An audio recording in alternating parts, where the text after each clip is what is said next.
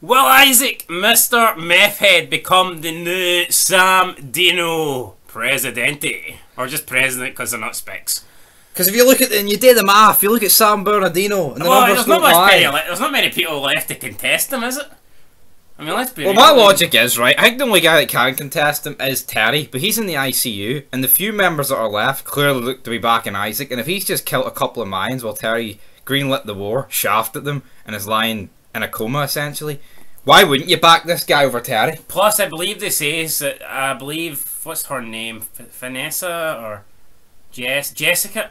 Jasmine. Aye. Jasmine said, by the way, you just haven't seen her in like fucking 6 episodes, but Jasmine said that even Terry is afraid of this guy when talking about his sponsor. So I don't know, and we assumed the sponsor was Tig. But his sponsor very well could have been Isaac. Yeah. It's weird though, like, why would... Yeah, I mean... Because when Tig got to the hospital, he spoke about Isaac, even though we didn't know it was Isaac. But he spoke about him, was like, oh, you know, that he's back, and even Tig seemed a bit...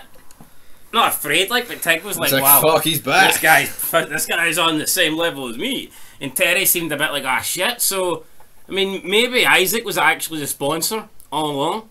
Like, see, like, that's another thing though. This Isaac guy, right? How can he go from this meth head that was like fucking, he could barely keep a rap on Coco and Hope, and now what he's going to take down the mine single-handedly? I get what you're saying, but I mean, I guess you could say he was strung out. He was on the gear. Maybe, yeah, well, yeah. But I actually wonder, I know we're not going to get a backstory, like, but I would actually be intrigued to know what happened to Isaac and how he got, like, I'm assuming he got kicked out the club. Yeah. Because if you look at it, I mean, look at the Mayans, the way Coco was missing for a bit, and they're like, yeah, you've got to go. I mean, maybe he wasn't, though, since his brother's Packer. And Tig mentioned, oh, blood runs thick there. The Alvarez. Maybe he was a nomad.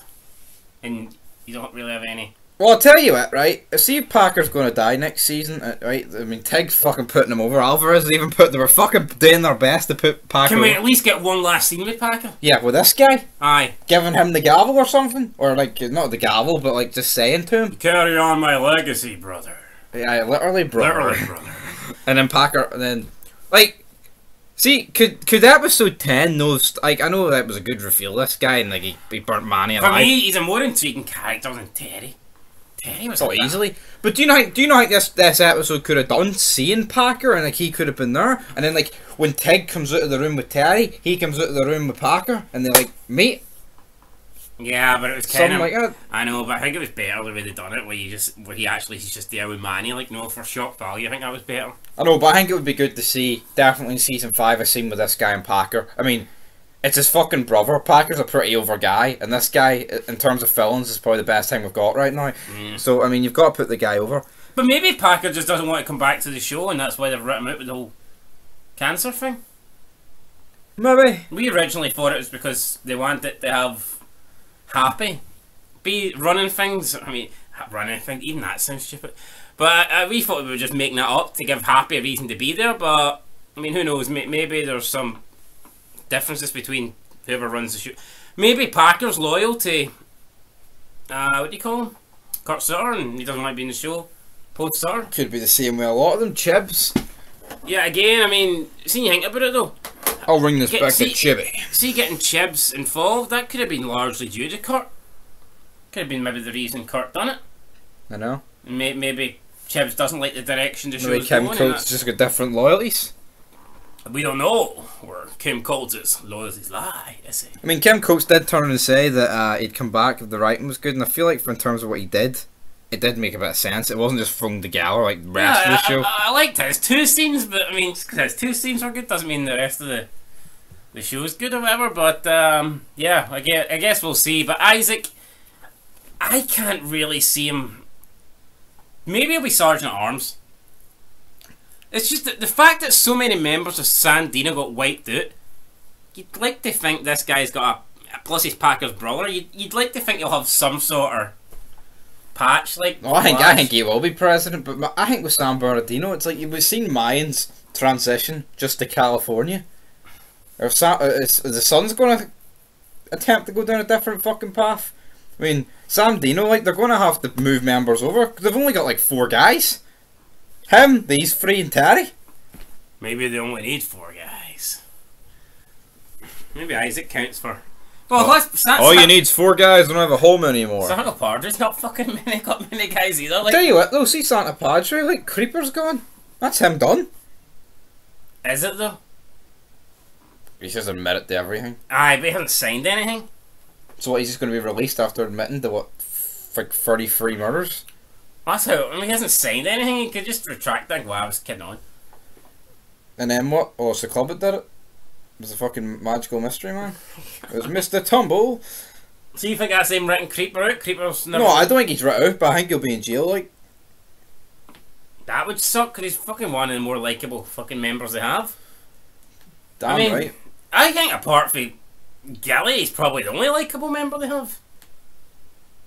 Yeah, I know, literally. Angel's beginning to come back to the good side. But I think it's only because Easy went so fucking left. Angel might seem like he's alright, but I guarantee by episode 3 of season 5 he'll be back to being an arsehole. Moaning like fuck or something. Who knows? That's probably it. But right, I'm calling it now. Isaac will be the new president. And even if he doesn't have the patch, right, he will literally be he's top man right now. No doubt about it. Well, Terry seems afraid of him, like, so I put some... Yeah, and the way it was explained when Santa Padre were discussing at the table, this isn't sanctioned, this guy, by Charmin or anyone else. It seems like this guy's just going to go fucking Rambo and start burning. And tell you what, like, to establish a villain by burning a bunch of Mayans alive, it was a pretty good way to do it. Yep, so, alright, there you go. Because I think in terms of Mayans, like, Manny's was pretty high up. But do you not think maybe it was dumb them killing Coco? If they actually planned on bringing Isaac back? Could they not have had a show? It just makes no fucking sense to me. Like, I know. Like, it almost would have been better if he burnt Coco alive. I think this is a bit like The Walking Dead when, you know, they're bringing Meryl back in season 3, but they kill off T-Dog before they even get the chance to meet. It was like... I know. I think it's a waste. Anyway, that's it. Till next time. Will Isaac be the new president? I'm saying aye. What are you saying? I think he'll be something. Like, I don't know if he'll go straight to... See, in my opinion, it wouldn't be really realistic, man, if this guy can be excommunicated or whatever, or just decide. We don't know if he got excommunicated. Yeah, well, what was he doing the entire time he was sitting in Meth Mountain? No, I know, I definitely get your point, but we've got to look at it from another point of view. The exact same happened to Coco. He came back. Yeah, but let's be real, he wasn't made circumstances here. He wasn't made president, plus he had that bullshit fucking excuse. It's not like he came out and said, "Oh, I was a junkie man." You know, I mean, you have to. He wasn't made president. This guy wasn't made fucking president. Yeah, but you're saying he will be. Because there's no fucking other option. Oh, there's Terry. What? This guy, he's fucking scared of him. Well, we'll see. Maybe Happy will come back then and run things for a bit. Anyway, guys, till next time. Happy's in Bordeaux. He's in Bordeaux. There's nothing left in Bordeaux. Right, this fid's dragging on. Fuck it. Do you think he's going to be the new president? Let us know what you think down below. But until then, peace.